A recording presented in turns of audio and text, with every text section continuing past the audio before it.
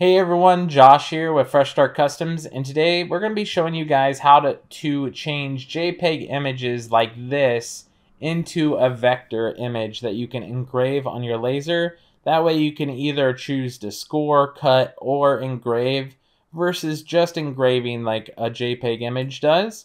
I'm going to go ahead and pull this over to a new document so you can see what's going on here. As you can see right now, it's just a standard JPG image. I can't edit it. I can't see like cut lines or score lines in this. It's got the white background, the gray shadowing, this yellowish off-white, and then the black here. We're going to just turn this solid black and white. It works best with mostly black and white images, and it'll try and pull that shading out, leaving a nice crisp engraving for your laser. And that's what we're ultimately going for. You can do this with colored images too, but you're going to get different results and may have to play with it to get a real clean image. But ultimately, if you can get as close to black and white as possible, you'll get good results with this. So all you'll need to do is have the image selected, and then you can click Image Trace. This is going to automatically convert to what it thinks is best. It usually defaults to black and white logo.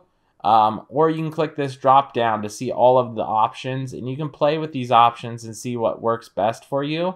Alternatively, you can click Window at the top here and then go to Image Trace, and you can get a little bit more control, like advanced control over this, and you can play with the threshold, the lines, everything within this to get better trace results. But I usually don't do that. I usually just use the default option, which is just clicking on Image Trace or clicking on black and white logo. That's what we're going to be doing today. Just click on that. And as you can see, it automatically converted that. And then lastly, to turn it into the vector that's going to be editable, you're going to click on Expand. Now that you see that we clicked Expand, you can see all these lines all the way around every single part of this. So it's now an editable vector image. And what we're going to do is we're going to double click on this white section and then click one last time so this white section is selected. Then we're going to go up to Select, go down to Same, and then we're going to go to Fill in Stroke. What that's going to do is select all of the white around this character here, and then we're going to hit Delete.